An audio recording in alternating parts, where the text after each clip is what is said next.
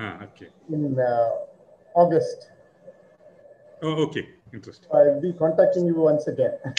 I would be. It's always a pleasure. Maruthu, You are from You are from Tirunelveli, right, sir? Yes, sir. I am from Tirunelveli. We are not very far away. That's true. That's true. We are very close, actually. Just 150 kilometers away. You are at least nearer to the Kerala capital than the Tamil Nadu capital. Yeah. No, Tirunelveli has a historical link with Kanyakumari. Tirunelveli has such a historical link. Both ways, no, see, interestingly, from the place I am staying, I look east. எனக்கு பார்க்க முடியிறது அகஸ்தியார் கூட Agasthiyar ranges. Okay okay. அதுக்கு if I go straight அப்புறத்த ஈஸ்ட்ல போனா உங்க இடம் ஆயிடுச்சு. We also see Agasthyar Malai every day. Yeah, so for the cross distance பார்த்தா ஸ்ட்ரைட்டா அப்படியே இருக்கு. ஆமா ஆமா. Yeah, yeah.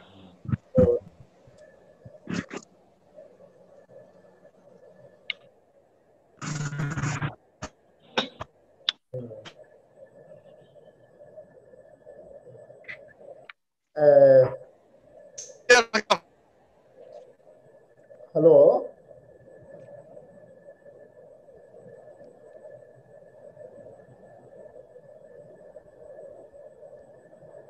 Maruthu, no 5 minutes. We'll start it immediately. Okay, okay. BC join பண்ணோனே. சரி சார், வணக்கம். செல்வம்ங்க. வாங்க சார். ரொம்ப சந்தோஷம். வாங்க. வணக்கம் சார், வணக்கம்.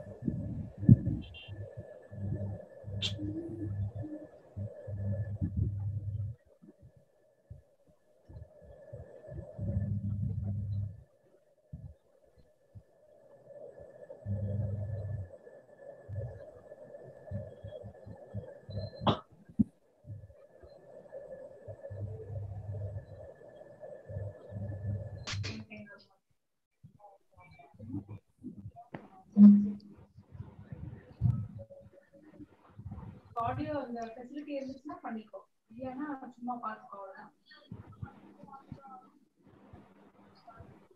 அப்போ உங்களுக்கு ஆப்ஷன் இல்லையே, சிஸ்டம் கம்பெனி தானே ஆடியோ இருக்காது. சப்போஸ் உங்களுக்கு ஹெட்செட் ஏதாவது இருந்துச்சுன்னா உங்களுக்கு கேட்க முடியும், இல்லைன்னா ஜஸ்ட் கீழே அவங்க வேர்டிங்ஸ் போடுவாங்க, அதை மட்டும்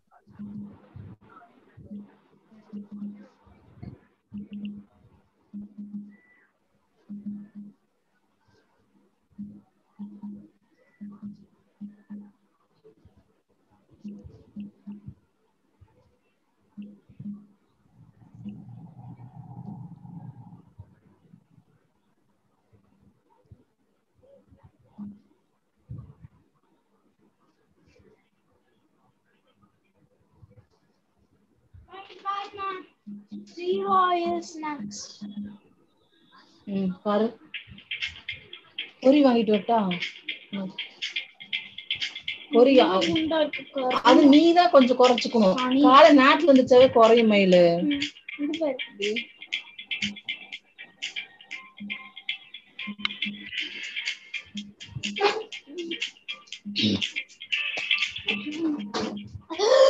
தண்ணி குடி தனியா அந்த மைப்பா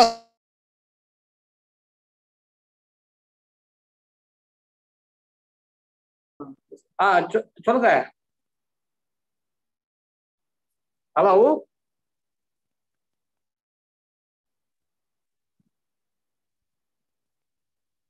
அவர் செல்லுல இந்த இது அனுப்பியிருக்காரா, லிங்க் அனுப்பியிருக்காரா?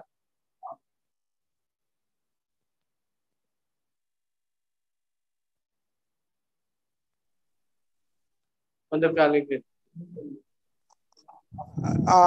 மைப்பா சார், பேசுறவங்க தூத்து மத்தவங்கள மியூட் பண்ணிடுங்க.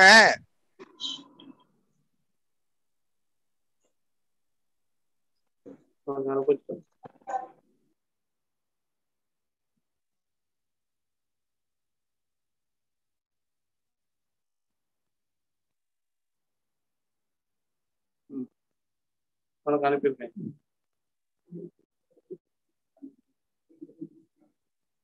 அனுப்பவா? இப்போ வா. இது ஒன்றும் மீட்டிங் போயிடாது.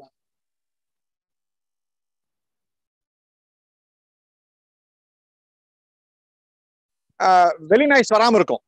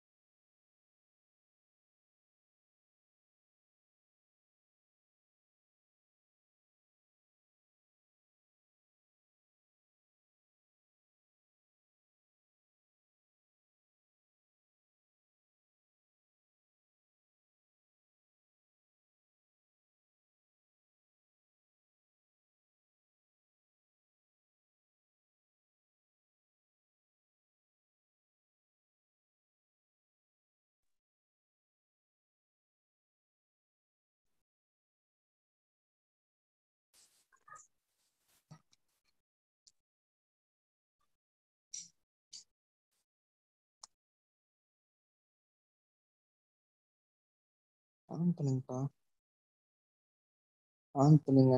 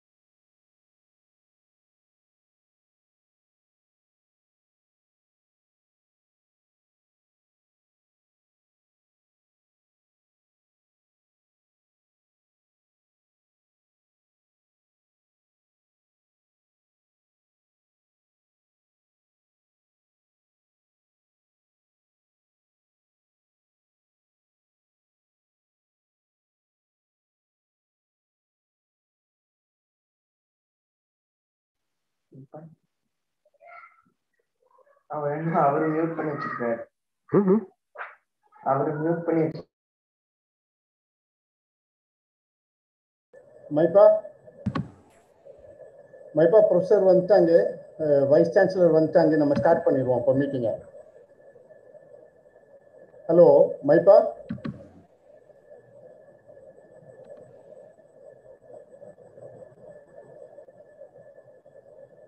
Right. Good evening to all. Good evening, sir. Manonmaniam, Sundaranar University, Department of Sociology and Center for Study of Social Exclusion and Inclusive Policy welcomes you all to this meeting. நம்மாழ்வாரை பற்றி உங்கள் எல்லாருக்குமே தெரியும். இங்கே participate பண்ணுறவங்க எல்லாருமே ஓரளவுக்கு நம்மாழ்வாரை பற்றி தெரிஞ்சவங்க தான். இன்னைக்கு we are having this meeting to understand more about Nammalvar's contribution to ecological justice and his agricultural practices and his link with rural development. அவருக்கு வந்து பல கோணங்கள் இருந்தது. He was a multifaceted person and he has impacted South Asia in a big way.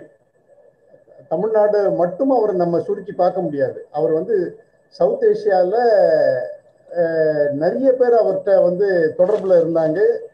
பல இடங்கள்ல particularly திருநெல்வேலியை பொறுத்த வரைக்கும் களக்காட்டில் அவர் வந்து அவர் பணியை ஆரம்பிக்கும் போது களக்காட்டில் வச்சு தான் ஆரம்பிச்சார். So we are very close to him in that sense. And இன்னைக்கு நம்மாழ்வார் வந்த பிறகுதான் we find that organic farming has taken roots in Tamil Nadu in a bigger way. Organic farming was already existing in Tamil Nadu, but to a great extent, because of the onslaught of modern technologies and modernity, and also because of corporates' pressure, we found that with Green Revolution, MS Swaminathan coming in and promoting Green Revolution, we had a very strong wave to adopt modern farming methods, and particularly corporate farming methods. And Nammalvar was a person who worked in the agricultural department. So he understood the various aspects of modern farming, industrial farming, and he came out as a strong proponent who opposed this way of farming because he wanted to save not only the soil and water, but also he had a vision of the society. And so today we are here also to explore the links between J.C. Kumarappa and Nammalvar. Because in certain ways, J.C. Kumarappa is a forerunner to Nammalvar. So given this kind of a context, today I'm very happy to see that we have about 50 participants in this meeting. And this morning I was meeting Professor Pitchumani, who is our Vice Chancellor. And when I was talking to him, I was telling him that we are planning to continue this dialogue on Nammalvar in a larger way. So in the month of August, we are right now talking to various people, not only in India, but also abroad, in Malaysia, in Thailand, in Indonesia, in Japan. And we are thinking of looking at the whole aspect of agroecology from a Asian perspective and from a global perspective. So to move along further, we thought first we should organize a meeting in Tamil Nadu with regard to Nammalvar, because certain clarifications of ideas on Nammalvar is very important to all of us. And today, with so many challenges coming with COVID, where people are now facing almost famine kind of situations, I am very sorry to say this. Month end, around the 20th, I see a lot of middle class people coming around asking for some kind of food to be provided to them. Tamil Nadu அரசு வந்து ரேஷன்ல நிறையவே கொடுக்குறாங்க, இல்லைன்னு சொல்லலை. But லாக்டவுன்ல livelihood இல்லாத போது அவங்ககிட்ட அந்த மணி இல்லாதனால, பர்ச்சேசிங் பவர் இல்லாதனால, they were not able to go beyond and seek food security. And the food security-kaage people were coming around trying to get help from various people's NGOs and various other civil society-based organizations. So இந்த மாதிரிலாம் பார்க்கும்போது Nammalvar in what way he becomes even more relevant இன்னைக்கு இருக்க இந்த லாக்டவுன்ல அப்படின்றதும் நம்ம பார்க்க ஒரு அவசியம் வருது. So today, because of that, we decided that we are going to explore the whole idea of sustainable development from Nammalvar's perspective, and also the various thinkers who stand behind him, like J.C. Kumarappa. அவரை மாதிரி ஆட்கள்லாம் அவர் பின்னாடி நிற்கிறாங்க. அதனால அவங்கள பற்றியும் we want to explore today in the week from 5th to 10th.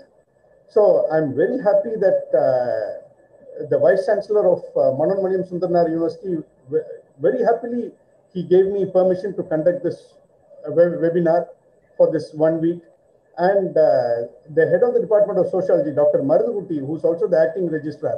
நான் அவர்கிட்ட பேசினா ரொம்ப சந்தோஷப்பட்டார். இந்த மாதிரி ஒரு டாபிக்கை வந்து நம்ம ரொம்ப நாளா நம்ம பண்ணணும்னு நினைச்சிட்டு இருந்தோம், அது இப்போ பண்றோம் அப்படின்ட்டு அவரும் ரொம்ப சந்தோஷப்பட்டார். So I'm very happy that we have about 50 participants today, and very serious people have come in.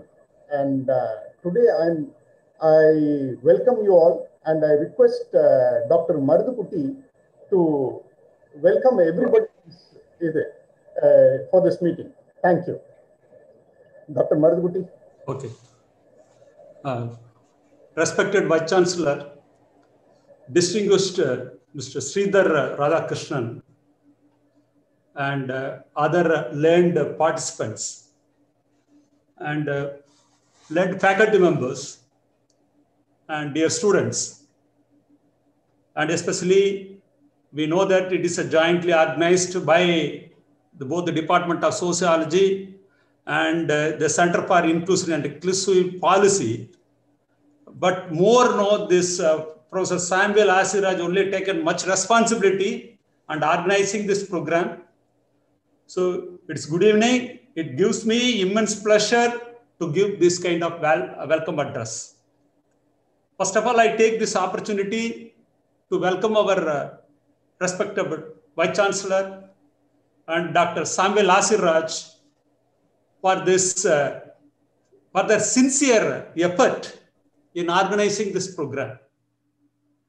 I'm also very much impressed by choosing the right theme, Nammalvar and the seed of sustainable development and ecological development, ecological justice, by choosing various resource persons and after resource person, that too linking with Dr. J.C. Kumarappa and Nammalvar and other important developmental approach of biodiversity aspects and their ideology and various aspects and various resource person by way of giving a very impressive program for this whole week evening.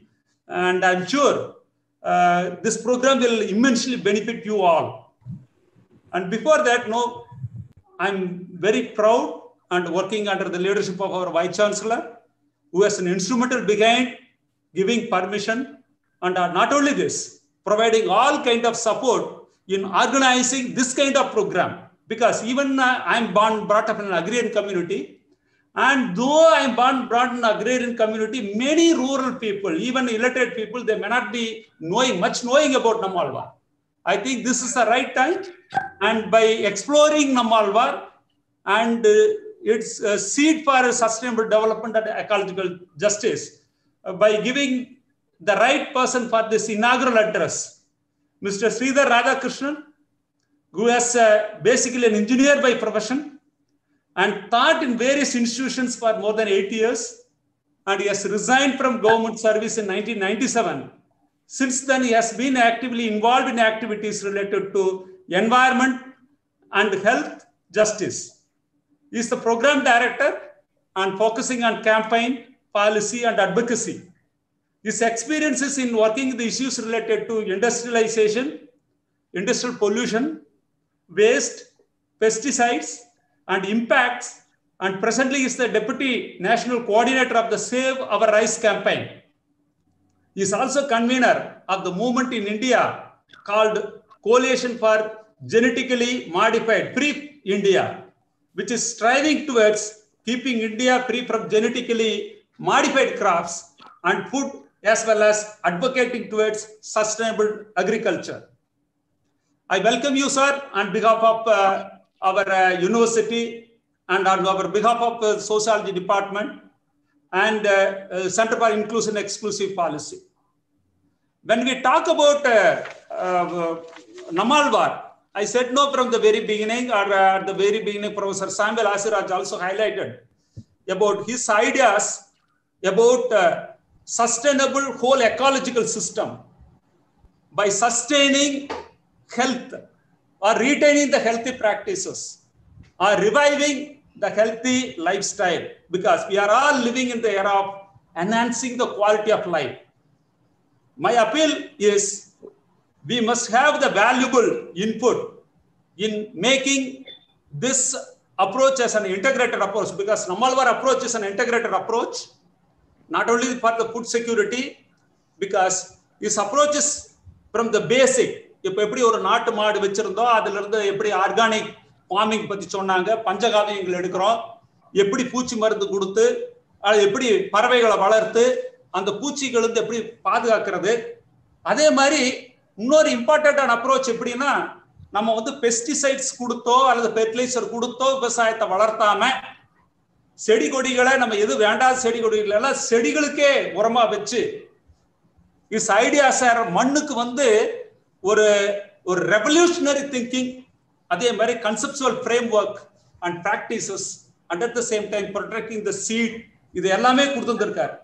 So இந்த நேரத்தில் நம்ம நினைக்க வேண்டியது என்ன அப்படின்னா, அவரோட approach, அவரை பத்தி தெரியாத விஷயங்களை நம்ம ஒரு எஜுகேட்டட் கம்யூனிட்டி நம்ம மட்டும் தெரிஞ்சுக்கிறது மட்டும் இல்லாம, நமக்கு தெரிஞ்ச விஷயங்களை நம்ம சுத்தி இருக்கக்கூடிய விவசாயிகளுக்கு மட்டும் இல்ல, படிப்பவங்களுக்கு இந்த ஆர்கானிக் ஃபார்மிங் அப்புறம் ஹெல்த் லைஃப் ஸ்டைல் வர்றதுக்கு உண்டான என்னென்ன பிராக்டிசஸ் நம்ம அவர்கிட்ட இருந்து தெரிஞ்சுக்கிறோமோ, நமக்கு தெரியாத விஷயங்களை தெரிஞ்சு மற்றவங்களுக்கு அந்த நாலேஜை கொண்டு போய் சேர்றதுல மிகப்பெரிய பங்கு நம்ம வைக்கணும் அப்படின்னு சொல்லி நான் இந்த வெல்கம் அட்ரஸ்க்கு நான் உங்கள்கிட்ட வேண்டிக்கிறேன். அதே நேரத்தில் அவரோட ஸ்பீச் வந்து இப்ப நம்ம துணைவேந்தரோட ஸ்பீச், அந்த இனாகுரல் அட்ரஸ்ல அவர் கொடுக்கக்கூடிய ஸ்பீச்சும், அதே மாதிரி ஒவ்வொரு எக்ஸ்பர்ட்டும் கொடுக்கக்கூடிய ஸ்பீச் எல்லாமே வந்து நமக்கு ரொம்ப பயனுள்ள வகையில நீங்க எடுத்துட்டு அது மக்களுக்கு சென்றடையில நீங்க எல்லா முயற்சி எடுக்கணும்னு சொல்லி வேண்டிய எனது உரையை முடித்துக் கொள்கின்றேன். நன்றி, வணக்கம்.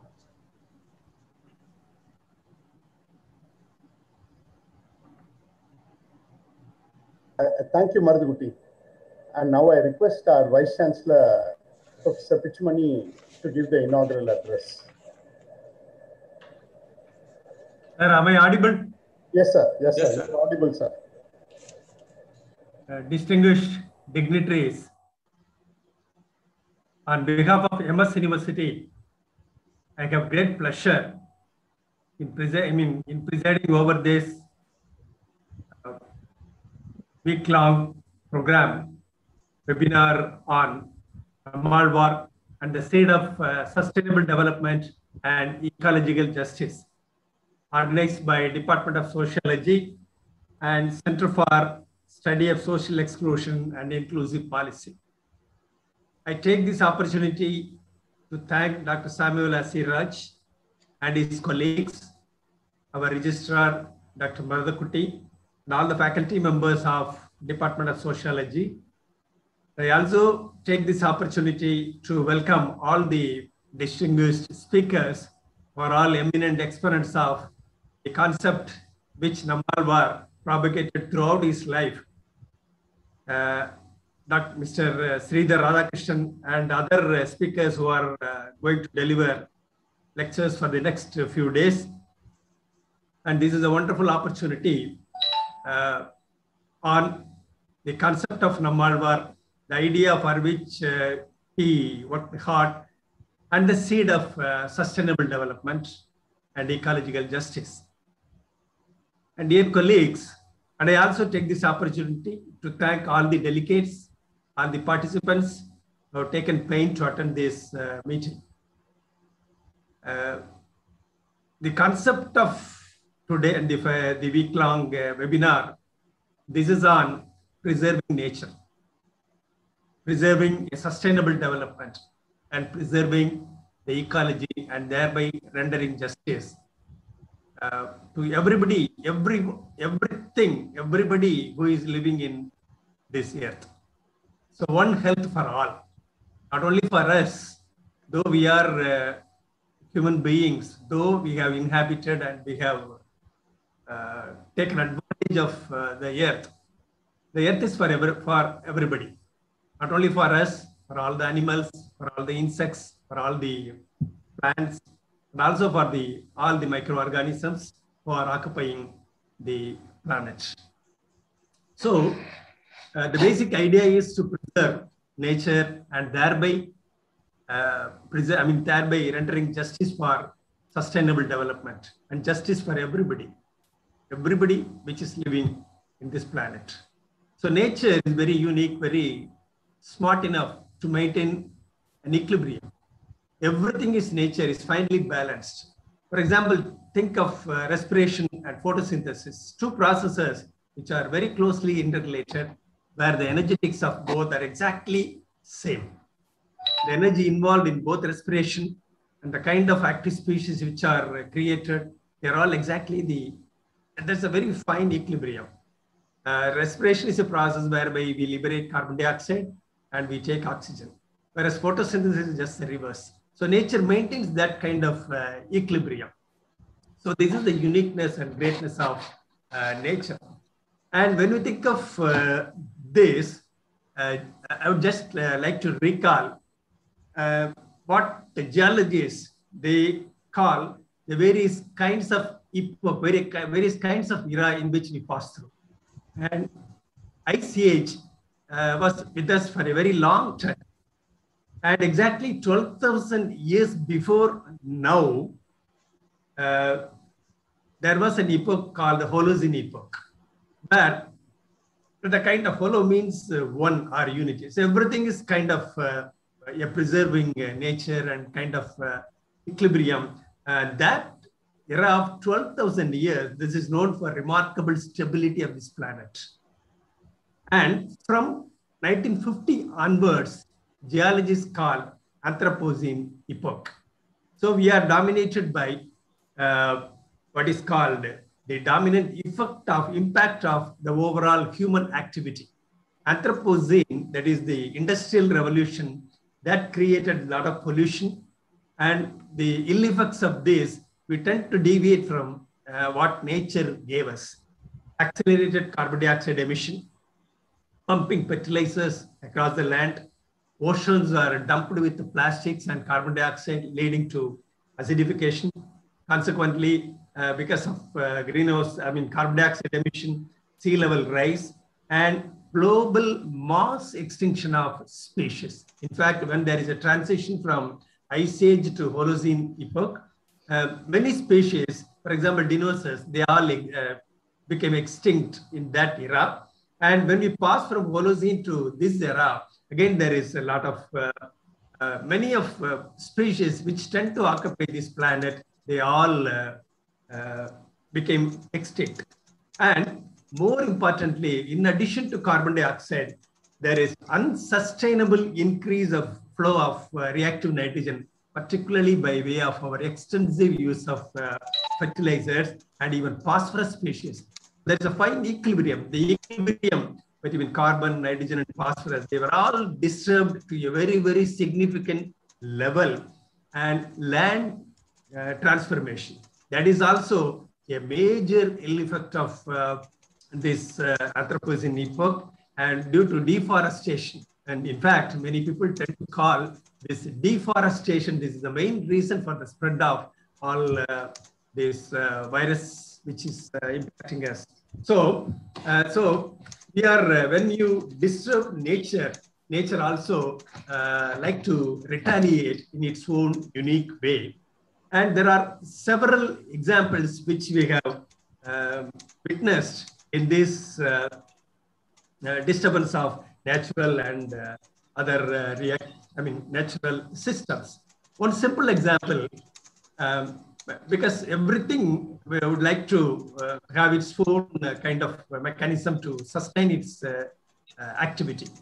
For example, when we want to increase the agriculture production, because humans have a tendency to consume more by way of anything, whether it is food or vehicles, everything, dresses, this overconsumption of what we really need, that is the major impact of this ill effect. For example, when you think of pesticide, one of the first pesticide which was introduced in developed countries, this is, we are all familiar, this is the DDT, dichloro, diphenyl, trichloroethane. And one of the very staunch environmentalists who opposed this, Rachel Carson, in fact, she died, she was single-handedly, she fought against all the corporates in the US, and in fact, she died out of cancer. So she created an awareness of these pesticides, how this affects how this kills the soil. And after some 10 or 15 years, the soil becomes immune to DDT. So DDT is ineffective to control the pests. And then second generation of pesticides, which are effectively organophosphorus pesticides, and they are still more dangerous. In fact, they have the potential to affect the central nervous system. Excessive use of these pesticides affects the central nervous system. And again, after 10 or 15 years, this also becomes immune. The land, I mean, these pesticides are not that effective. Then comes the third generation of pesticides known as carbamide pesticides. And actually, they have the potential, when the pesticide is used more, the carbamides have a tendency to go into our living digestive system via food. So, and then come the fourth generation pesticides, which are synthetic pyrethroids, which are actually the one commonly used in mosquito repellents. They are all, so the immunity or the resistance of these pests towards these pesticides is also going on increasing. So human beings are using more and more stronger pesticides. Now people are using the fifth generation pesticides, which are called neonicotinoids. And they have the potential, they are very strongly neuroactive. So they affect the nervous system in a very significant manner. In fact, the examples of honeybees, how they lose track of their, they lose their smell, they lost track of their home. So all these things are because of the excessive use of this pesticide. And the neonicotinoids, they are also known as acetylcholinesterase inactive agonist. So these are all, this is just one example of excessive use of these pesticides not only kills the soil, but also creates a lot of toxic effects on human beings. So this is, so nature retaliates in several ways. In fact, we are now living in an era of climate transition. So, I mean, every alternative months, we are witnessing either a flood or storm or hurricanes. A lot of this natural way of repercussion, this is affecting us. Even in India, several examples of, say, cyclone Fani, the Bay of Bengal, and it affects, I mean, even a few months, 1 or 2 months before, the state of West Bengal and Odisha, they are devastated by the hurricanes, and all examples are too well known. So I need not recollect all these things. So these are all how nature retaliates when you affects the fine, very delicately balanced equilibrium with which nature endows us just some 150 years before. And even Tamil வந்து பஞ்சபூதங்கள் சொல்லுவோம், நீர், நிலம், நெருப்பு, காற்று, ஆகாயம். Everything is affected. Neer, nilam, everything. In fact, India is most one of the most polluted country in the world. Out of the most polluted 20 cities in the world, 13 are from India. So our air is so strongly polluted. Delhi, I mean, in fact, one of the reasons for this spread of COVID virus, this is again mainly due to air pollution. It affects the lungs and other, our body organs. Now, I just would like to finish my inaugural letters giving a simple example. We have actually endangered our earth very, very significantly. When there are forests and human beings where we live, காடுகளையும் மனிதர்களின் வாழ்விடங்களையும் இணைக்கும் பகுதி, they are called biodiversity hotspots. When we are encroaching this biodiversity hotspot, actually these viruses, they are predominantly inhabiting only animals. And on the biodiversity hotspot la ulla animals kuda, all these viruses, they live happily. But when you are encroaching their place, when the animals are driven into the forest, these viruses has no other space to go. In fact, they come back to us. நம்மள பாதிக்குது. So this is from வனவிலங்குகள் இருந்து நம்மள இது பாதிக்குது. So this is the main reason. So most of these pathogens, they travel from animals to us because நம்ம தான் அதோட இடத்துக்கு போறோம். அந்த so இப்போ நம்ம வந்து we are making a huge cry how these viruses are affecting us. In fact, this is just only a beginning. Coronavirus is, many more viruses are going to come in every few years. Every alternative years, we have a new type of viruses, and many of them may have the potential to turn into, just like coronavirus, they have the potential to become hotspots. I mean, ஒரு சர்வதேச தொற்று நோயாக மாறக்கூடிய வாய்ப்புகள் உள்ளது.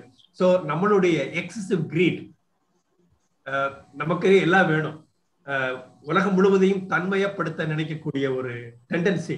So இதனால biodiversity this is affected to a very very significant extend. So இதனால நிறைய உயிரினங்கள் நம்ம இழந்து விட்டோம். So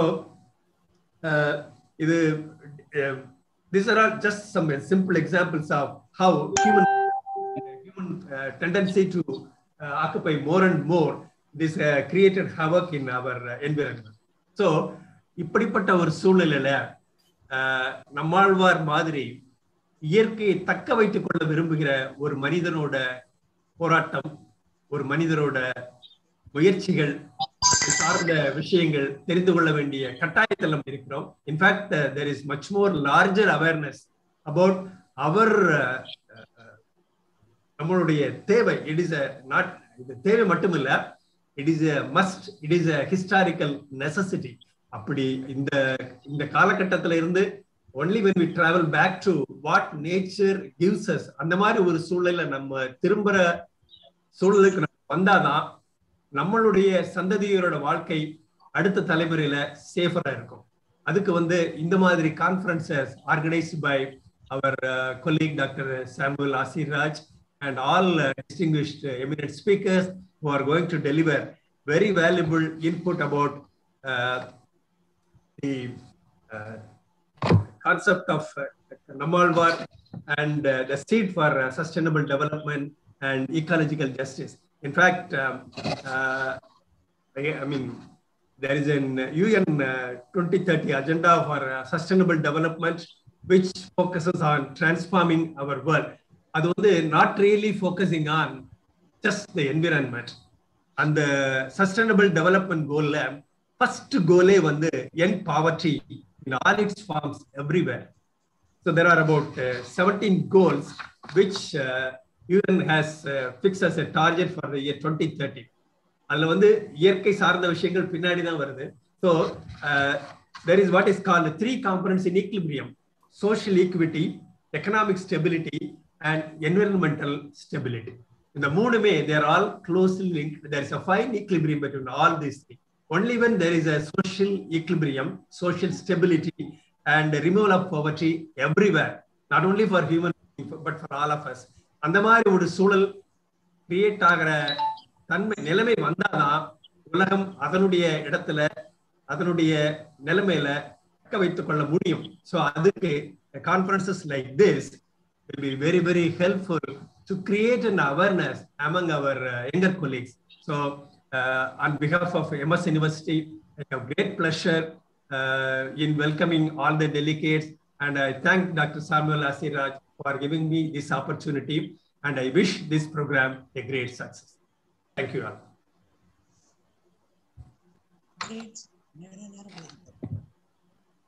Sir, thank you very much, sir.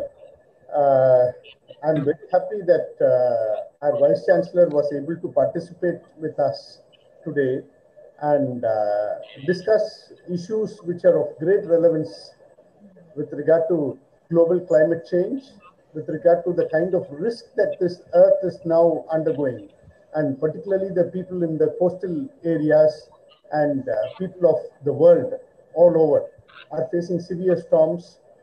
அதுக்கப்புறம் இந்த வைரஸ் இதெல்லாம் வந்து சார் வந்து இப்போ ஹைலைட் பண்ணியிருக்காங்க. ஸோ இந்த பேசிஸில் வந்து we have to now look at how Nammalvar has talked about an alternate world view. and alternate world altogether. On the presentation, the first person to present today is going to be Mr. Sridharan Radhakrishnan. And I'm very happy to welcome Mr. Sridharan Radhakrishnan. Dr. Maruthukutti வந்து Sridharan Radhakrishnan சாரை வந்து introduce பண்ணாங்க உங்க எல்லாரும் முன்னாலேயும், that he's a engineer who was also in teaching, and he has quit his job to become today a person who is involved in campaigns, policy advocacy, and policy and advocacy on various issues, and in particularly rice-based issues. So today I invite Mr. Sridharan Radhakrishnan without much money ettachi. So sir, we are very happy to have you today. I request you to take the stage. Thank you, sir. Yeah. So am I audible? First of all, let me check my audio. Am I audible? Yes, sir. You're clearly audible. Okay. Oh, thank you very much. See, I am first of all extremely happy and very delighted, very blessed, and feeling quite proud that I was invited for this conference, this webinar. As I understand, this is organized by the Sociology Department and the Center for Study of Social Exclusion and Inclusive Policy of the MS University. I'm especially thankful to Father Maipa J. Suraj because he is the one who invited me, and I am showing up. I mean, I'm quite grateful to Dr. Maruthukutti for the wonderful introduction, and to the Vice Chancellor, to the Honorable Vice Chancellor, Dr. K. Pitchumani, for the absolutely very, very clear and enlightened introduction that he gave to the day's topic. I'm not sure how much time I'll get, but let me, start with what we all have come here for. The conference itself, the webinar itself, which is going on from 5th to 10th, I understand, is on seed of sustainable development and ecological justice and the relation and Nammalvar as the icon of it in Tamil Nadu especially, and in other parts of the country, and to various people in the world who have known him, understood him, and have worked with him. What I will do in my talk is I will initially spend some time on visiting his life in some sense in relation to the topic, obviously, because I understand there are many people, very big stalwarts, including people like Claude Alvarez and others, and including Selvam, and all of them are going to talk about, or Ramasubramanian, they're all going to talk about Nammalvar's various facets from various points of view. So let me, give a very brief initial thoughts about him, and then let us go into the analysis of what he actually meant to the environment, to the ecology, and to all of us in some sense. Obviously, we all know he was born in 1938. This was pre-independence. And he suddenly and very, shocking all of us who knew him for years, worked with him very closely. He was a guru to me. And he was a guru to hundreds and thousands of people in Tamil Nadu and other places. He passed away suddenly on 30th December 2013. I still remember that night when the announcement came. Somebody called us up and said, "He's no more." We were shocked. And then immediately a few of us from Trivandrum took a vehicle and went all the way to Thanjavur because we wanted to see him for the last. It was a very emotional moment for all of us at that time, because somebody who led all of us and who could very easily pick up an idea from something that we were doing and make it a big campaign in Tamil Nadu. So wherever he came, he ensured that it was the smallest and the most simple people who could understand what he was saying. That is a big difference that he brought in, not just as a scientist, but also as a very, very, strong thinking human being.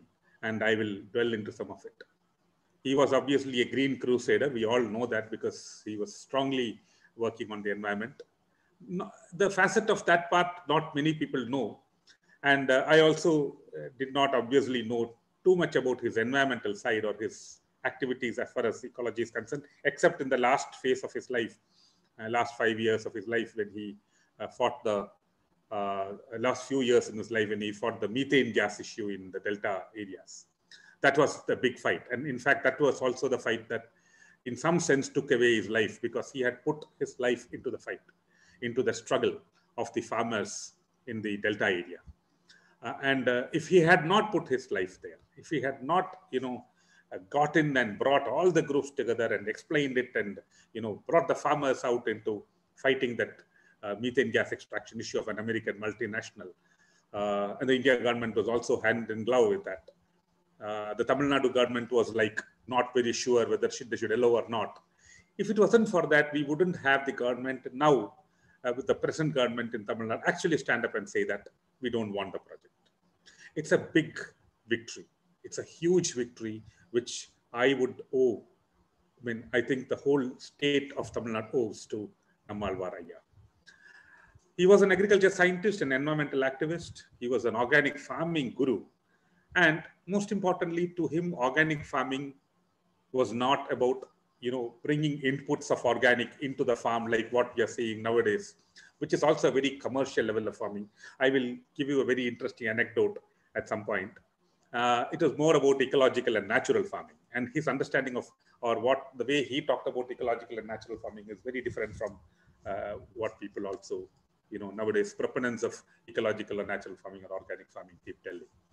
His initial years in Kovilpatti, his work with Islands of Peace, which is an organization with which he worked for about 10 years, all of it, exposed him in his early years itself to the various, issues which are related to agriculture, especially the use of chemicals and fertilizers, the use of the wrong crops in the wrong regions, rain-fed areas having crops which need intensive irrigation, or even to the very idea of, having crops which have to be produced somewhere and sold hundreds and thousands of kilometers away. He was a strong proponent of participatory development. He was a strong proponent of localization in some sense. In the late 1970s, interestingly, you will also see that he was very influenced by two important, thinkers in this world. One was obviously our own Vinoba Bhave, and the other was Paulo Freire. Paulo Freire was a Brazilian, thinker and writer, and he was very impressed by their philosophies. So that is the other, facet of his life, which I think becomes very important for us to look at. Now, let me, go to a little bit of his life after that, where, he worked for some, he was associated with Oroville. And that is where one major change happened in his life, which is his meeting with Dr. Bernard de Klerk and their work. He was actually the state coordinator of one of the works that started in 1995, which is interestingly called Agricultural Renewal in India for Sustainable Environment. It's called ARISE. I do not know whether the project is still there, but he was the state coordinator and Bernard de Klerk was the national coordinator. In 2000, you will see him, working very intensively when the tsunami hit. He had already the thinking of how an ecological restoration of this salt hit or the seawater hit farms in the Nagapattinam district. Many villages could be revived ecologically. While at that point, government was talking about chemically induced revival of these villages and the farms. Nammalvar went in and started what they called, what he called ecological farming in those regions. A very agroecological approach. Interestingly for him, organic farming or natural farming or ecological farming, in Tamil, he called it Iyarkai Vivasayam. Interestingly, that is where the whole idea of Iyarkai comes in. Even in Kerala, we have, when we are talking about organic farming, we call it Jaiva Krishi. But there, he was actually not even calling it organic. He was calling it natural. And that is a big difference and something that I will dwell on sometime in my talk. he actually proposed the idea of what we call multi-varsity. I mean, why I'm talking about this is the background is when we are getting into the ecological sphere in which he worked or contributed, these become very important. What is the idea of multi-varsity? See, to him, education, and I think he very much got it from Paulo Freire to a large extent, because Paulo Freire was an exponent of pedagogy and education, and so there was some sense of this being carried. We see Nammalvar being carrying these thoughts into the larger people and to his work. So, you know, when you talk about multi-varsity, his idea was very interesting. Once we had a talk, and I mean, personally, me and my colleague Usha, who led the Save Our Race campaign, she was a national coordinator and I was the deputy coordinator. When we went around these various states working, and in Tamil Nadu, we worked very closely with Nammalvar. He came right from 2004 onwards. He was there traveling along with us till he passed away in 2013. And later, his followers, especially Nel Jairam and a few others, came along, and they all worked in the same campaign along with us. So we find that it was not just Nammalvar, but a very number of Nammalvars in that sense. And these are stories that I would like to share in my talk, who actually are taking the work forward in Tamil Nadu. It's interesting. But what is this multi-varsity idea? The multi-varsity idea was interesting. He said, see, it is not one university that is going to, it is not the university. It's not the standardized one institute which is going to give you education and change and reformation in the society. It's a diverse set of farms and people and institutions and thoughts and all of it coming together. And all these are not static, they're dynamic. They are things which have to keep on moving, keep on evolving, just like environment, just like ecology. So he had a very interesting, coming together of these thoughts, where he realized that diversity is fundamental to everything that you do, to the whole existence of life on Earth. Diversity is extremely important.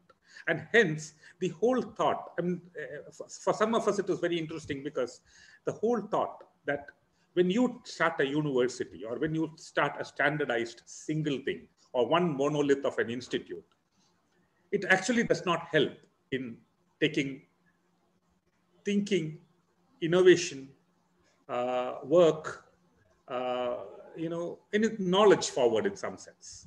Knowledge actually gets generated when that itself is a diverse process.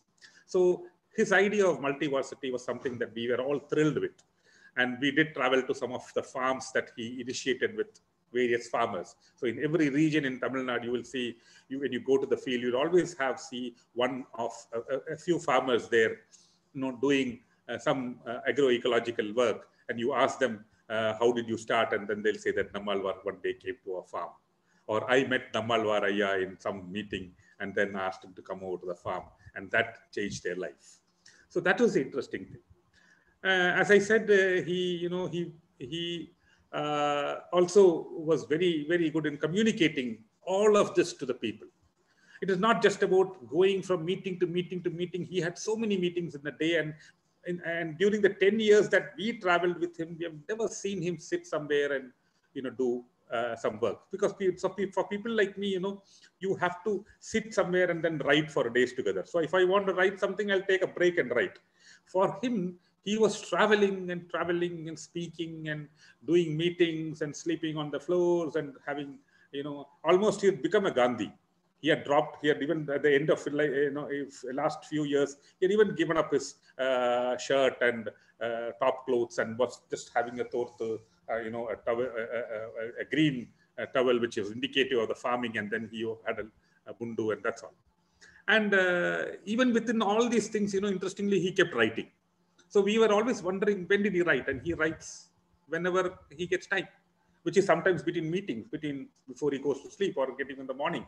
Whatever time I've seen, he moves out and then sits in the book, picks up a paper, maybe even from the garbage, some paper, which is like one-sided paper or something, and starts writing. Even there, he was very clear that it was his whole life was what we should learn from. Ecology, environment, resource use, materials use, everything was so natural to him. He wrote many books, and interestingly, we all think that he wrote a lot of books on agriculture. He did write a lot of materials on agriculture, but I also found that he also wrote a lot of books on environment. Something like, Iniyellam Iyarkai, Thaiman, Thaimanne Vanakkam, then I think Bhumi Thaye, all these kind of books that he wrote are books which covered ecology and environment as much as it covered agriculture. He also wrote a lot of interesting books on agriculture, including the history of agriculture. Uravukkum undu varalaru kind of books. Now, so see, now let me remains some of the his direct connection with some of the ecological work or environmental issues that were in Tamil Nadu.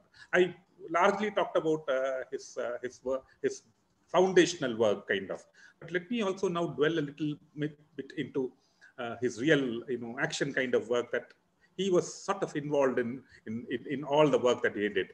Obviously, most of his work was on agriculture, and that is something I will relate later, because it is very interesting to look at what he had to do in agriculture related to ecology and what is the tie-up like, what is the meaning of the tie-up.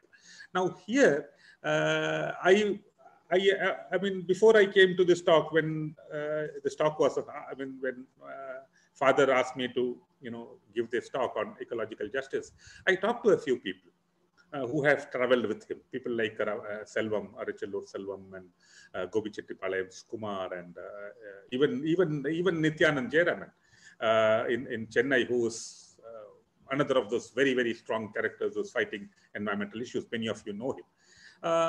Now, from many of their thoughts and collective thinking, I churned out a few, few things from, or pearls from the history of Nammalvar's life. See, sometime back, I think it was Kumar who told me that, that even way back in 1979 in Dharmapuri district, there was a industrial pollution issue. A bone factory, meal factory had come, something that was being made out of bone, dried bone and all that, and it was highly polluting. And then he had actually led a struggle there to stop it.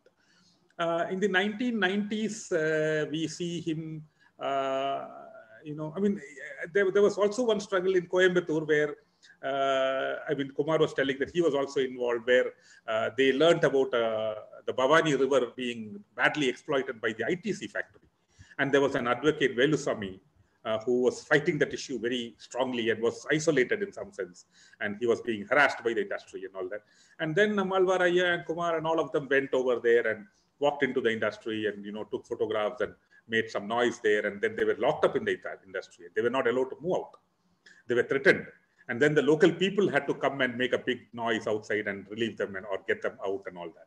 This was basically about the Bhavani River. And while we are talking about the Bhavani River, that was one big struggle that I think Nammalvar Ayya led. After there was also something that he was associated with in the 90s with the very, very, as famous Dr. Jivananda, who also we lost. And he ran the Tamil Nadu Green Movement, as most of you know. And Kumar was telling me this whole story about how they used to do Solai Sandipu, meeting people in the forest. This is very interesting because that was the time when all these Jivanandam, Doctor and Nammalvar and all came together on the environment movement and actually decided that it is not enough that we stand up as just environmentalists or farmers. We have to get all the rest of the people also. So they brought in writers, poets, artists, all of them to the forest and did Solai Sandipu. And slowly you saw the movement in Tamil Nadu becoming a little more deeper with the writers and the poets and all getting into the environmental movement. Something very similar happened at that time earlier on in Kerala also with the Silent Valley struggle. Now in the 2000s sometime, which I also sort of remember having read somewhere, is this Bhavani River Protection Rally that Nammalvar led. This was what a Kalnadai rally that went on for about 25 days, all through the Bhavani River stretch, starting from Bhavani to all the way to Kodumudi. Basically, with three environmentally, strong demands or campaigns to protect the river, because Bhavani River, as all of you know, is even today one of the most exploited rivers for its pollution, for its textile industries and the paper factories and all that. And here they were addressing the pollution issue. They were talking about natural farming, and they were also doing things to protect the river itself. Now, let me, but at the end of the day, what we all remember, I mean, as a person who worked during his last 10 years, I must say, 2004 to 2013, we were working very closely with him in the Save or Rise campaign, as I earlier said, mostly in the Tanjavur Delta area, but also in Kanyakumari and a few other places. And it spread so widely because of Nammalvar Ayya and Nel Jayaraman, basically. And now it is being spearheaded by Professor Dorai Singham and Raghunathan and Rajiv and lots of others, Sridharan and of Kadiramangalam, who is well known for his unfortunate, his farm was destroyed by the oil companies, which oil being strewn around in his farm, and there was a big fight on that. Naduvasal project issue and the Kadiramangalam issues are all of it Nammalvar was involved till he passed away. In the Kaveri Delta Mavatatula, when that issue happened, the methane gas project of the Great Eastern Energy Corporation of the US multinational company, along with the government of India's projects, this one single project would have destroyed the Delta area forever.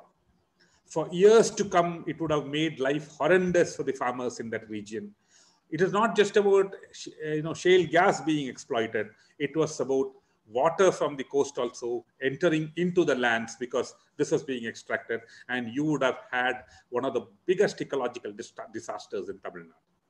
It wasn't a development project. It was a destructive project. But Nammalvar at the end realized, and this is a very poignant story that I also have to say, because Nammalvar at that point realized that, in fact, he literally almost stopped all his agriculture work, his organic natural farming work. He was no more going into doing natural farming at that time. He was going from village to village talking about this methane gas issue.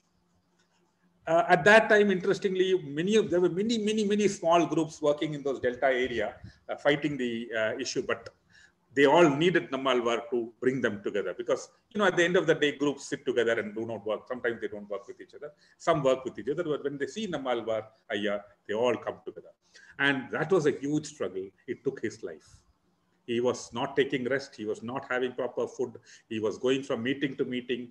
And he had by that time also, moved out of his family, and his family was very worried and all that, but he didn't care.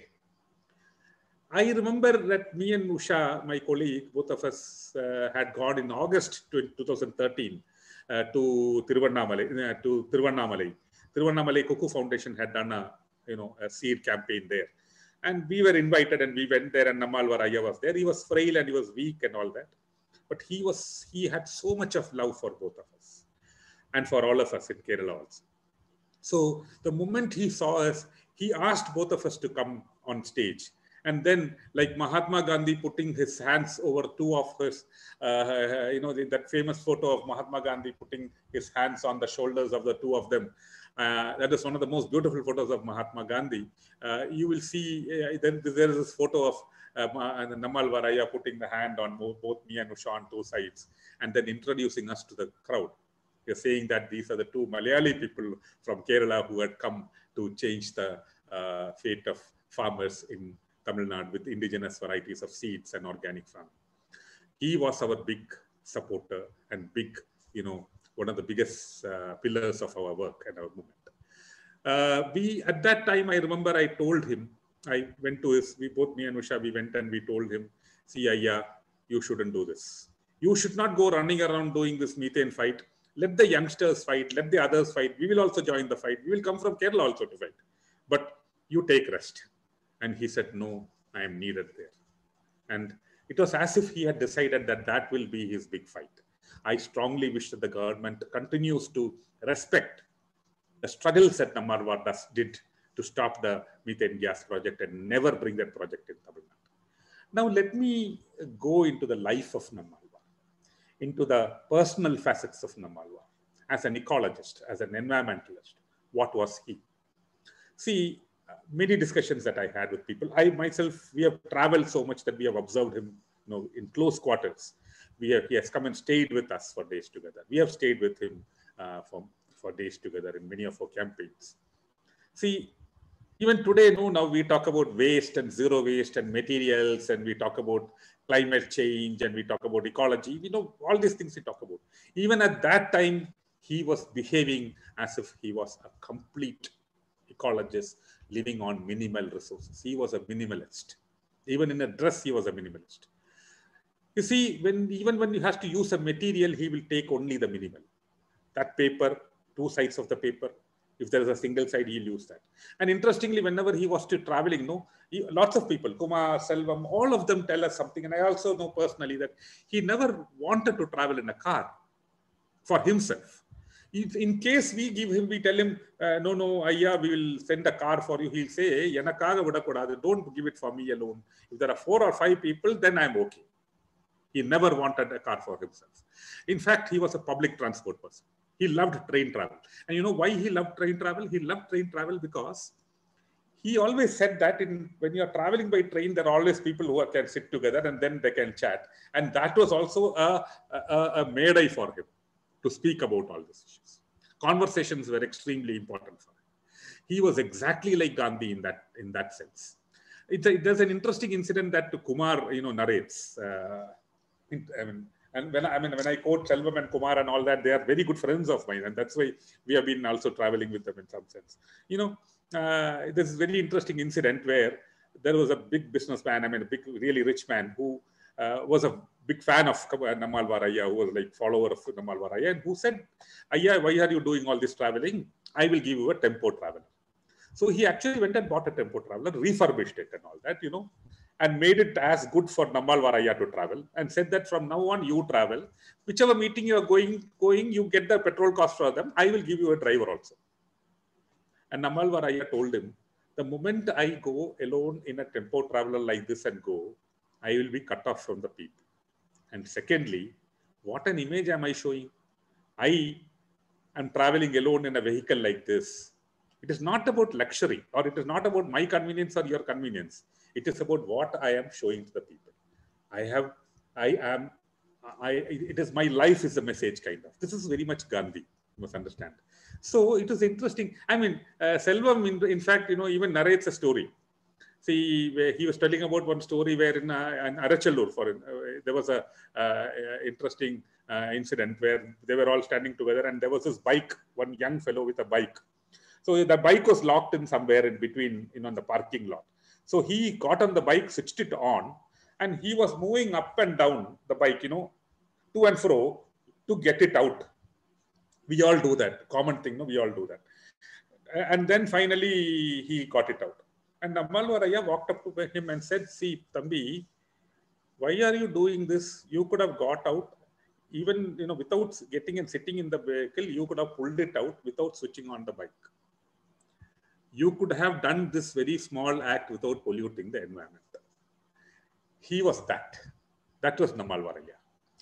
Even when you do school programs, we have also seen when you are doing farming, farming training and all that. First thing he will do is he'll get up in the morning and go into the field. He will spend some few minutes to hours on the field, picking up all the plants that he wants to demonstrate. And then he'll come to the program. He won't even, say, Jayaraman, go and pick the field. Or Sridhar, go and do that. Nothing. He will go and do it directly. Pick it up, bring it to the table. And when the classes start, by that time, he was already ready with all the materials to teach people natural farming. Same thing he did in the schools also. When you go to the schools and garbage training and all that, organic product and everybody waste panna kudadu. Kuppaye, makka, kuppa, idella, he will collect actually. In the morning, he'll collect in the school and then he does the talk. That was Nammalvar Ayya's, one huge side. As far as his personality is concerned in ecological farming, he was basically somebody who lived and demonstrated that this is the way you should live. Let me come to the other facet about him. I'll take another 15 minutes maximum. See, ecological farming. Yerkai Vivasaya. To him, I'm not going to explain this because there is somebody else who's going to talk about this in detail. I'm going to give an interpretation of it in the way I or some of us understood it. See, one of the first things is that, see, what is his connect to ecological farming? Obviously, he learned that basic thing from the chemical farming. He used to say that, or the intensive agriculture that that the Green Revolution brought in. So he learned from the mistakes and then he went out, corrected it with the people, participatorily. He learned most of his lessons from the people, and when he started teaching, people as to how he did, the most important thing is he did not do any teaching. He always went to a village, found out that there are some people who are doing wonderful farming. He'll go and visit them and bring them all into the meeting, and then he'll say that here is this man doing this kind of farming. Let him speak. He will speak. Like that, he used to bring all the organic farming, natural farming. Nobody in the village even likes them. They are like they are all mad people. Ana Ayya will bring all of them into the Medai and will actually say that stories of all these farmers and say that this is how he is doing, you listen to him. This is how this man is doing pirate, you listen to him, like that. So for him, natural farming, ecological farming was a way of actually communicating something very deep in agriculture. 2-3 lessons that I or some of us learned. One, see, farmers traditionally were environmentalists, were ecologists. For centuries and centuries, 8,000, 10,000 years of India's farming systems, obviously we have a period when we entered into the forest and did farming, or cut down trees and did farming, or slashed lands and did farming. But slowly and gradually, the farmers also understood what ecosystems are and started doing farming according to it. And slowly, there was a equilibrium or a balance that was brought in. Who killed that balance and how was it finished? It was done by the Green Revolution. And when the Green Revolution came, in a few years' time, all the farmers in India, or more than the largest number of farmers in India, for the sake of the Green Revolution, became anti-environmental, anti-ecological people. Isn't it true? What did Nammalvar Ayya or what did all these stalwarts who then talked about ecological farming did? They handheld the farmers back into becoming ecologists and environmentalists, and ecological justice was what he worked on in that sense. He was very interesting. Seed to consumer. He always said seed lend the consumer varaikkum vivasai control pannonu. But he also said that if something that is produced here travels 1,000 kilometers and go to Chennai, you cannot call it natural farming. You got my idea? Natural farming should be good for nature. So locally you have done ecological farming, but then your product has to travel all the way there to be sold in a market in a carbon emitting machine called vehicles or trucks, and then it goes there and gets sold. Adai eppadi natural product nu solla mudiyumnu ayya ketirukanga. Our friends are telling that. It's very interesting. So for him, farmer as an environmentalist, as ecosystem people, and livelihood being based on it was extremely important. Appadi paatha, he connected the farmer and the ecology, like, that connection, what was lost, he tried and brought back. I will now dwell a little bit on the communication and campaigns. I mean, this man called Nammalvar was an unbelievably, grounded, simple, and such a successful communicator. See, what was his teaching like? Now, interestingly, if you look at the way some of us who know him, you will understand that, see, first of all, his philosophy is very clear. Life form has equal rights. That is ecological philosophy. But for him, ecological justice doesn't stand separate, or environmental justice. It is also connected to social justice. So for him, every life form was equal, but downtrodden, marginalized people, he realized were the first affected if anything wrong happens. So access to natural resources was something that he always proponent about. He used to say that, see, if you are a producer of food, then you will take care of the land.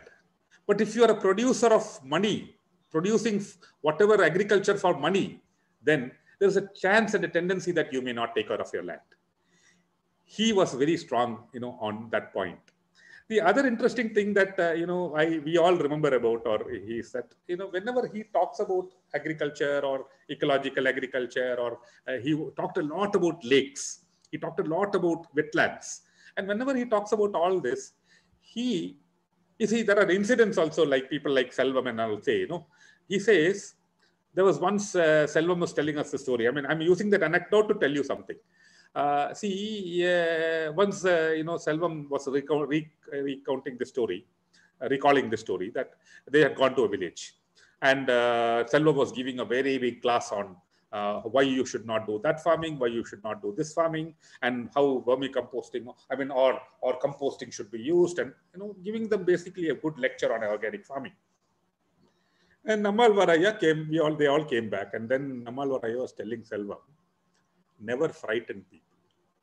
He asked him one question, how many times will you go to that village? Selvam incidentally said, maybe once in 3 months. Then Nammalvar told him, how many times the chemical industry will also go there? Many times. So what is the difference? Because you are going there once in a while and telling them something. Somebody else is also going there and telling them something. The agricultural officer will go there and tell them something. And eventually that people, what will happen to the people? The people will think that whoever coming from outside is the intelligent people, is the people who are going to give them a lot of knowledge, and we are fools. Their knowledge is,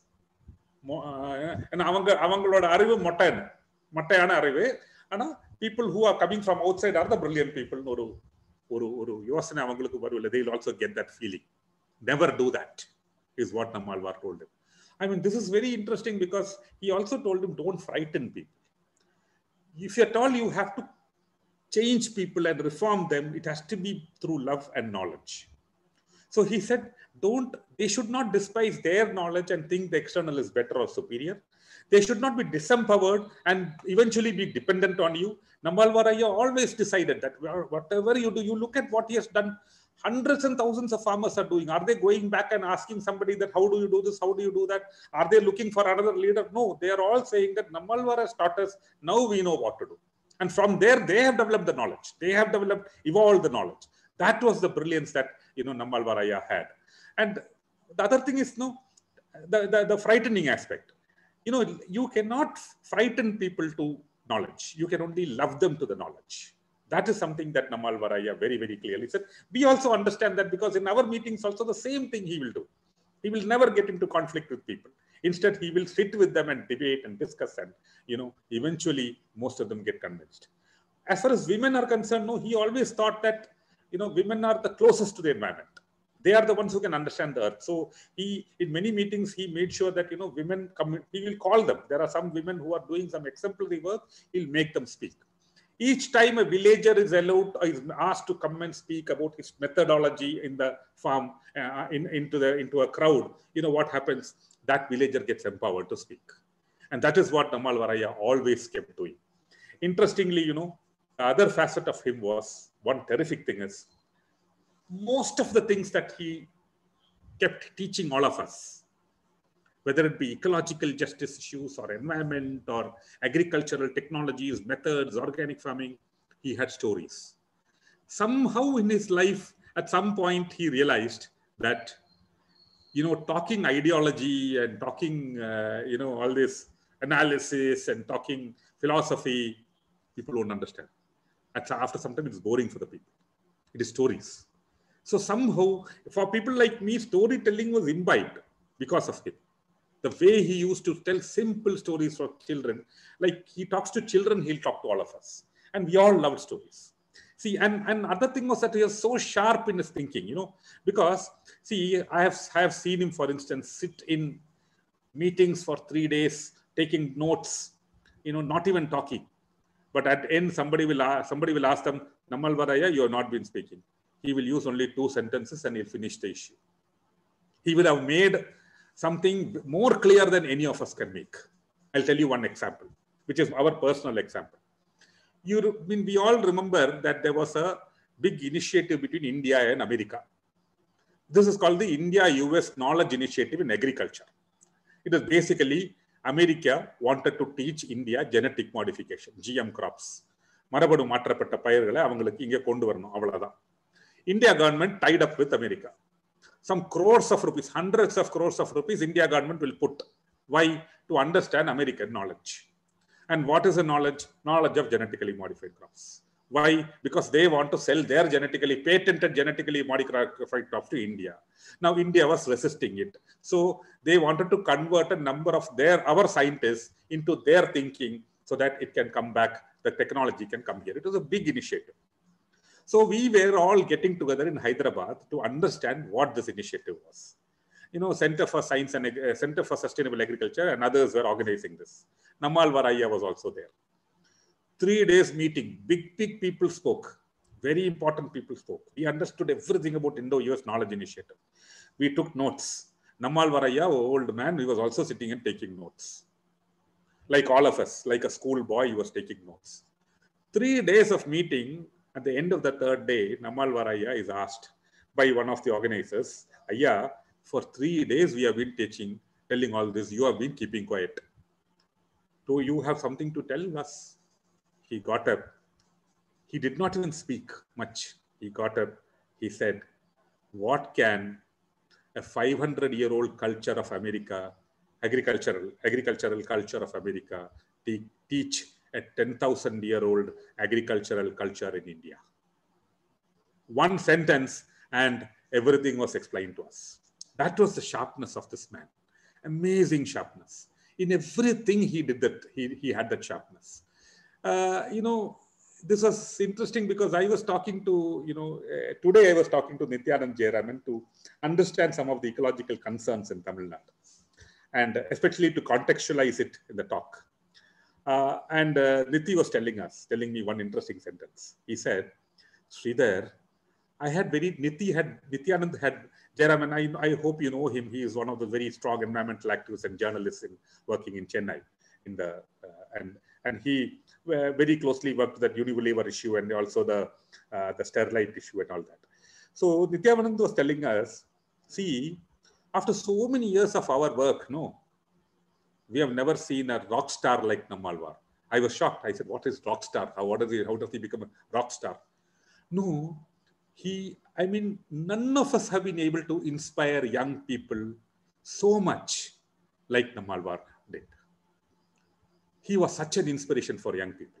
I said, what is your evidence? What is the evidence? And Nithya was telling us, the evidence is simple. Even today in the environment movement, in the ecological movement and environment movement in Tamil Nadu, most of the people who are coming to the environmental movement have somewhere related to Nammalvar or heard him talk, seen his video, or went to a class which he started, Vanagam or Kudumbam or somewhere, and that is a relation that they have. So now Nithya was actually telling me, I have not worked or traveled much with Nammalvar. I really don't know him much, but there are hundreds of Nammalvars that I know of, these young Nammalvars. Now here is another story I have to tell you, because Nammalvar was also a storyteller. I have to tell you the story. This is about Selvam and Kumar and all of them, they were traveling together. And Nammalvar was being asked in one of the meetings, somebody asked him, what is your goal? You're doing all this big work. What is your goal? And Nammalvar was thinking, hey, what is my goal? Is it to convert people to organic? Is it to bring ecological justice? Is it to do seed of sustainable development? He went on thinking for some time and then came back. And then this lady asked him again, Ayya, what is your goal? You have to answer that question. And you know what Nammalvar said? He said, Enna madri 100 Nammalvara uruvaakkuradhe en goal. Enna clarity nu parunga. Look at the clarity. It is not about the selfish, somebody like me should be like that. It's not like that. But only a Gandhi, only a Buddha, only a Jesus can say something like this. Because they all tried to make hundreds and thousands of people like them. But we couldn't become like them. That is our problem. But Nammalvar also said the same thing. The fact I mean, there's another interesting story which I should tell you. See, Nammalvar Ayya, I mean, this again was shared to me. See, Nammalvar Ayya, what is his methodology? Now, it's interesting. You know, there is, I mean, I'm not blaming, I'm not, criticizing anybody, but everybody has their name. So suppose you go and, talk to that Maharashtra wonderful farmer called Palekar. You'll ask him, sir, what is the method of your farming? He'll say Palekar method. Okay, you go to somebody else, they'll say that method, their name's method, all in their name only. Get me? Or maybe in the name of a university or a government or something. So somebody asked him, Ayya, Nammalvar method in our farming irka? A question. So you know what he said? Unnaku arivu vandiduchinu sollradhe Nammalvar method, which means the fact that you have gained knowledge or you are knowledgeable as a farmer, you have gained the knowledge to sustain, to take your ecological farming forward. That is the Nammalvar method. Imagine this man. Can we believe that such a man walked on this earth? See, his campaigns are terrific. Nityanand told me, and I also understand this very well. See, methane, hydrocarbon, idella peru. Ana Tamil Nadu ipo methane sonna asingamana per aichu. Hydrocarbon sonna odapanga. People will beat you up. People will chase you out if somebody comes and says hydrocarbon or methane. This Nammalvar Ayya, almost single-handedly with all the hundreds of his followers, has changed the very paradigm of some of these terminologies because they were campaign points. Not that methane and hydrocarbon are bad, but because methane and hydrocarbon, in the way they were brought into Tamil Nadu and discussed, was to kill the farmers. That got them a bad name, and Nammalvar's campaign was very instrumental in it. See, I've seen a lot of young people. When I had the wonderful fortune, I must say, blessed by some big force from the universe, to have done the lecture, the first lecture of the first anniversary of Nammalvar, after Nammalvar's passing away. In 2014, when that lecture was done, I was invited by Vanagam to give that lecture. Along with me was Nallakanna Ayya. We all know who Nallakanna Ayya is. And both of us were, me, a younger person, and Nallakanna Ayya, the very, very grand old person. And we were giving that talk. We found hundreds and hundreds, some 800,000 young people coming there to look at Ayya, Nammalvar Ayya's, last, where he is lying, his body was lying, and that they have a small mound and a tree and all that there. And to give their, their last rites and all that, they were all come. And I immediately sat with all these young people, a number of groups. I sat with them. I said, why do you come? Why did you come? I was thrilled. I was excited because these people, young people, were telling that they came because it was Nammalvar Ayya. It was amazing. How could young people, whom we are thinking that they are soulless because technology, film, cinema, technology, music, they are all soulless now. Nammalvar Ayya could somehow give them the soul. In this whole non-human technology world, Nammalvar Ayya could connect them to the earth. That was the ecologist and the ecological justice that he is talking about. All the pain, the struggle, the solutions, everything he carried. But he gave such a positive message to these young people. Now let me conclude. I'm coming to the last part of my talk. See, now I've told so much about Nammalvar. We have, discussed so much. The environment movement, the ecological movement, இப்ப எங்க இருக்குன்னு பாருங்க. தமிழ்நாட்டுல, கேரளாவுல, உலகில, இந்தியால எங்க இருக்குன்னு பாருங்க. Unlike any other period, we are now, unlike any other period, we are now in the last phase, in the most dangerous phase of the environment. Ecosystems, disasters, ecological disasters, climate change, and all this are hitting us badly. It is not, while we can say that, okay, should we wait for a Nammalvar to come and help us? Or should we become the Nammalvars and take it forward? Should we become the Nityanand Jairamans? Should we become the Selvams and whoever, all of these people who have struggled, who have shown the way forward? They have led us. They have been here long term. They have been meaningfully showing their struggles. They have been there wherever the people are needed. Are we doing that? I know that a lot of young people are sitting in the meeting. Are we all doing that? See, we all talk about grassroots mobilization, but that is not enough.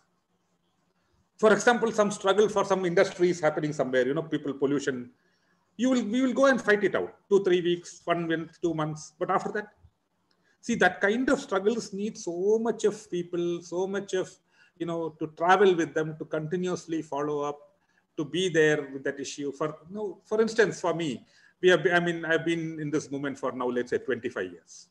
I had a job, I left it and I've got into it. I'm not dying, I'm happy only. Intellectually also, I've become only better than taking up some, boring job and sitting there and spending our whole life and not being meaningful to the mother, to the earth that we were born in. That is very important, no? So that is important in the current scenario. Nammalvar Ayya's identity was not an identity to his own image. It was an identity to the earth, to his motherland, to Tamil, to the culture, and his struggles were to sustain it. He did not see the difference between the Tamil culture and the ecological culture, the ecological justice issue. He did not see the difference between agriculture, organic agriculture, or natural or ecological agriculture, and ecological justice and the Tamil culture. He saw it all together. He realized that these are all fundamental. We cannot wait for another Periyar to come. We cannot wait for another Nammalvar to come. The questions of environment, natural justice, natural farming, social justice, everything has been now given to us by our forefathers, of which one of them has been a big man like Nammalvar Ayya.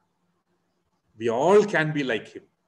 His dream, if it was to create 100 Nammalvars, let us all just try and struggle to be that. See, it is like this, no God. We all think God is the biggest, but we all don't want to become God.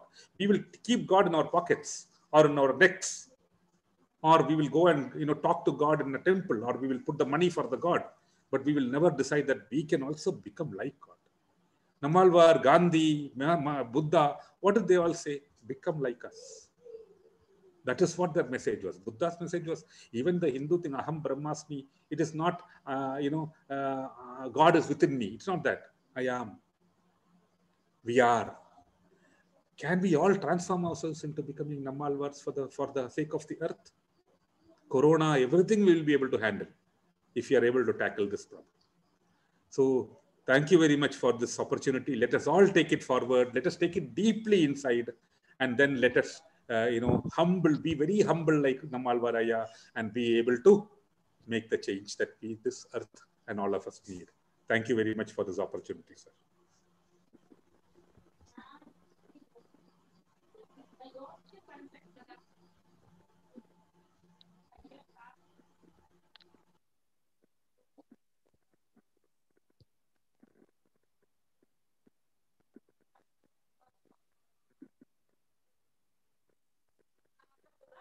Hello. Hello. Yes, I can hear you. We can hear you. Sir, Samuel, sir. Yes. Now we are going to close now. ஒரு நிமிஷம் மைப்பா ஒரு நிமிஷம். So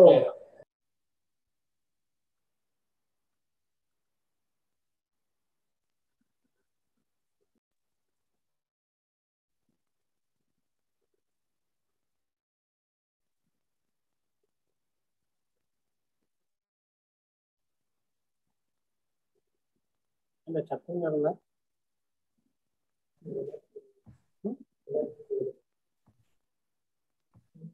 கேள்வி கேட்கறதுக்கு ஒரு ஆசை இருந்திருக்கும். But because of shortage of time, we are not in a position to encourage question right now. ஏன்னா மைப்பா எனக்கு டைம் கொடுத்துருக்காரு, 9 o'clock I have to finish the session. But I must tell you one thing. My wife is a postgraduate in agriculture. She worked with MS Swaminathan in his MS Swaminathan Foundation. So today I think we are going to have a lot of debates with regard to this discussion on Nammalvar.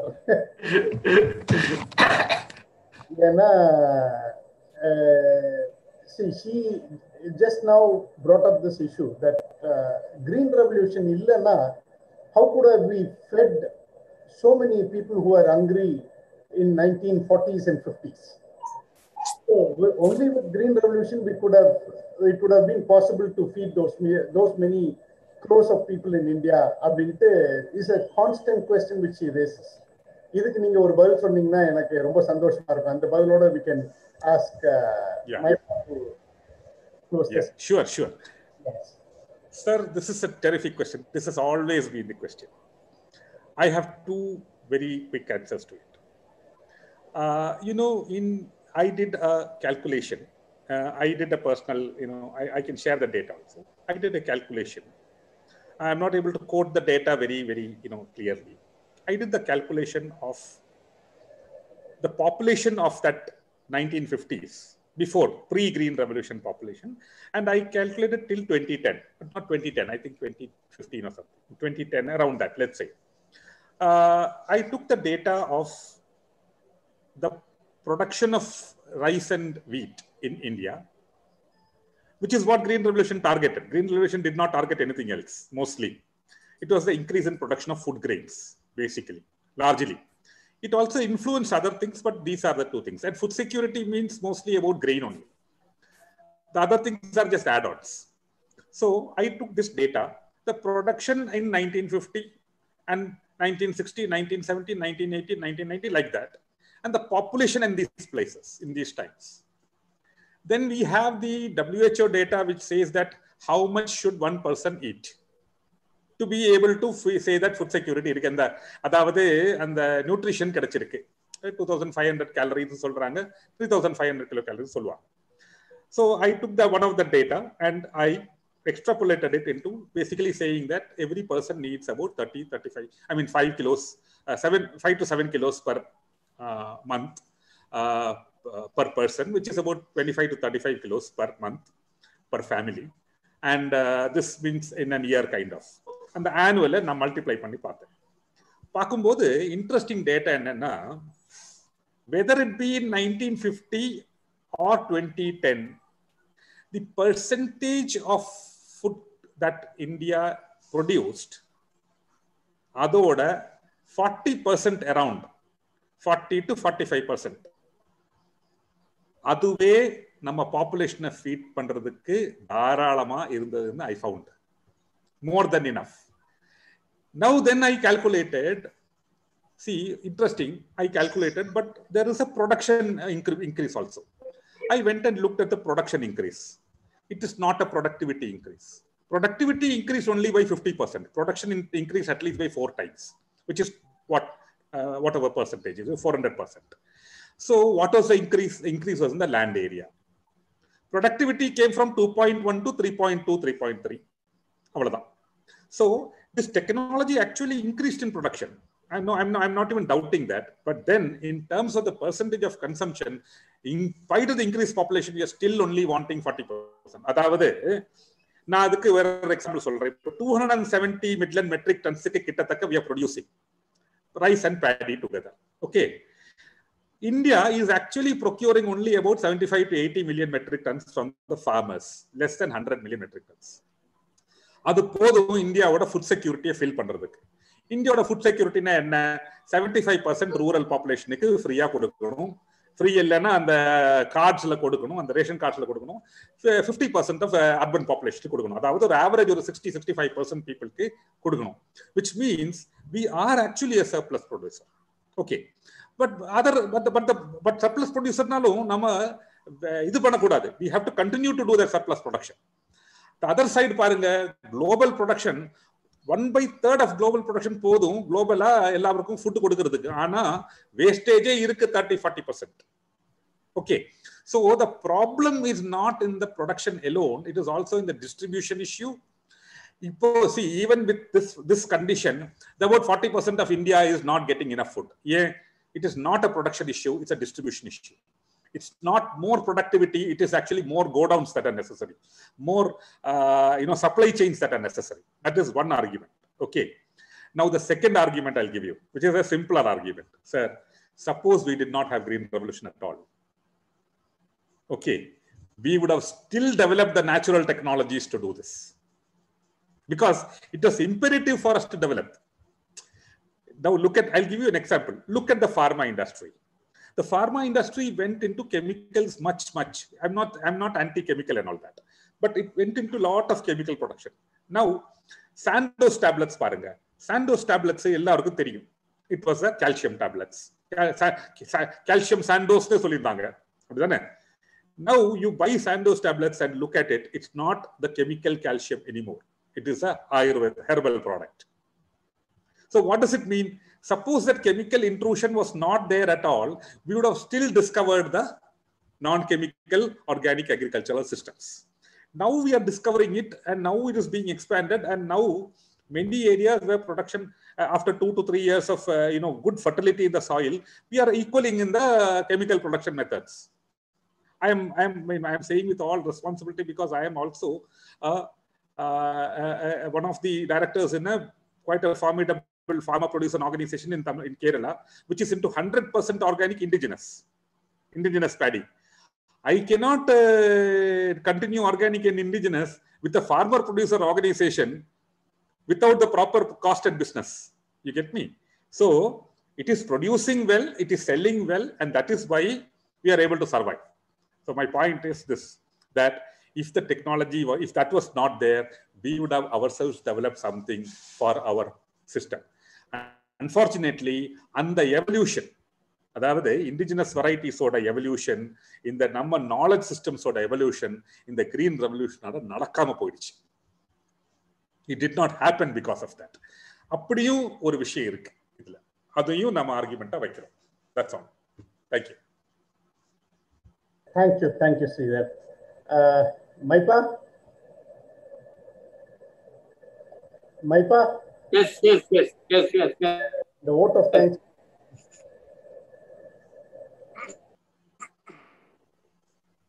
Good evening to everybody.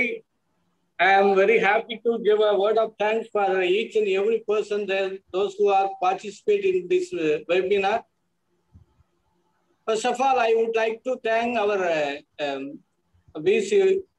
Vice Chancellor who has presided over this meeting. Then our HOD who has welcomed all the participants and the speakers for this webinar.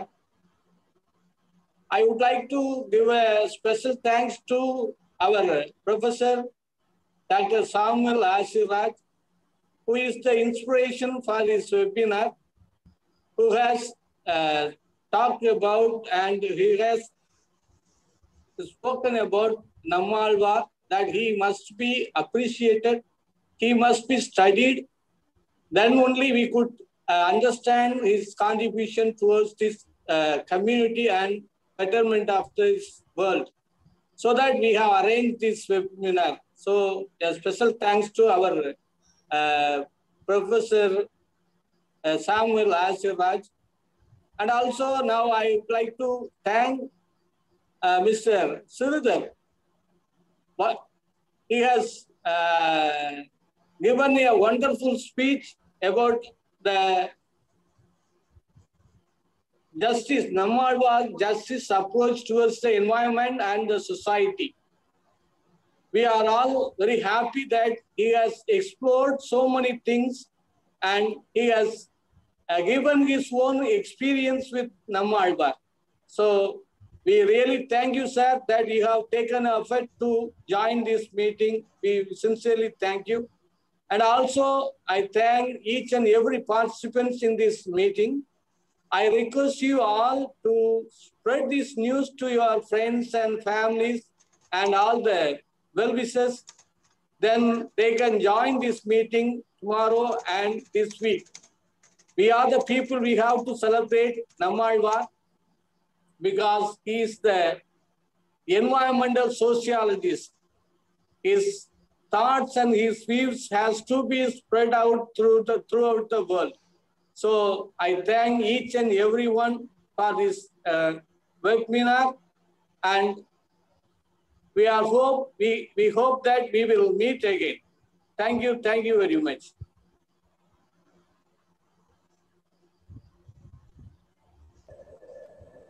I thank everybody Thank you. for having. I also want to thank